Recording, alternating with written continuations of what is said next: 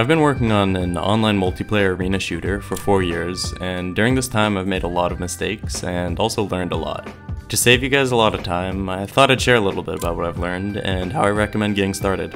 Online multiplayer game development's very hard and takes an incredibly long time. Having online multiplayer in any capacity drastically increases the scope of a game. Instead of thinking about just one instance of a game, developers need to think about multiple and how they interact. If you're new to game development and wanting to make a multiplayer game, it would be hypocritical of me to say you shouldn't, but keep your scope incredibly small and be aware of how long development can take. My game's pretty small, and it took me over 4 years to make. Whatever you do, don't make an MMO. Something as simple as an online multiplayer version of Pong is probably a good starting point, but it's okay if you have a slightly more elaborate idea.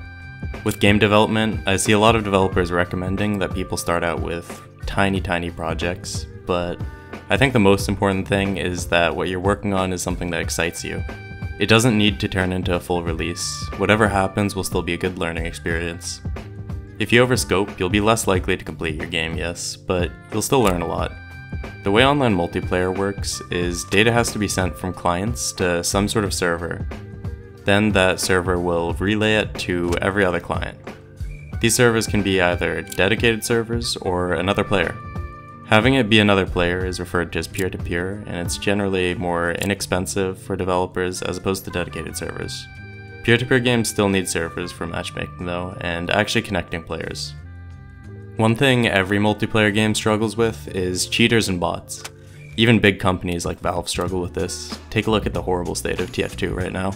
To prevent cheaters, the basic concept is that when clients send data about what they're doing, the server must first validate that everything looks correct before relaying it to other clients. If the server thinks a player might be cheating, then it can do something like kick or ban the player.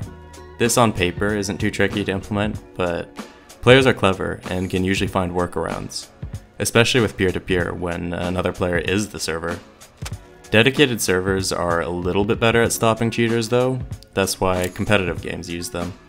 There are many ways to go about getting started with online multiplayer development, and because of that I've wasted a lot of time flip-flopping between different networking solutions. I'm going to quickly summarize though how I recommend getting started so that you guys don't have to have the same experience. I can only really speak on Unity networking solutions because that's where I have most of my experience. If you're wanting to make a game that uses dedicated servers, Photon Fusion or Pun are a great choice. I used to use Pun 2 for Grapples Galore early in development, and it's easy to use, their servers are great, and I didn't have any issues with latency. The one thing with Photon is you're locked into using their servers though, but from what I've heard they're pretty affordable. If you don't want to pay anything for servers though, peer-to-peer is a better option. If you want to make a peer-to-peer game, I highly recommend using Fishnet instead. It's a little harder than Photon, but it's feature-rich, flexible, fast, and has a very active and helpful community on Discord.